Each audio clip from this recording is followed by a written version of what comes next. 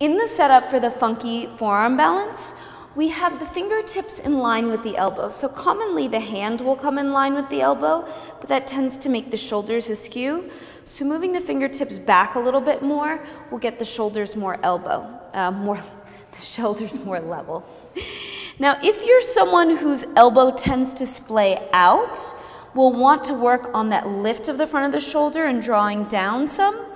But a quick fix, if that's hard for you to do when you're in motion or upside down, is just, yes, exactly what she did. Turn the palm out. That tends to lift the head of the shoulder.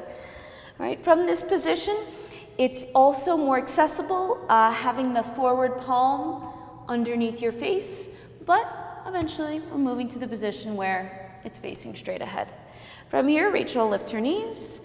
Okay, one thing that helps get the hips overhead is opening up the hips, but eventually we do want to get to the hip square position. So if you notice your student that's newer is doing this and their low back can handle it, fine. But once someone has enough practice, it's time to move toward a level hip position. All right, from here, the inner thighs are engaged as she'll go ahead and kick on up. There we go, the wall is there for her. Now, similar to forearm balance, those front ribs like to come out, so we're gonna press the front ribs to the back body, and then I can support her with one hand. We'll bring the other foot together. There we go. Staggered legs, so bend the knees, one knee forward, one knee back. Just like so. Tends to be helpful with balance. What we can do is we can kind of sit your butt back a little bit more.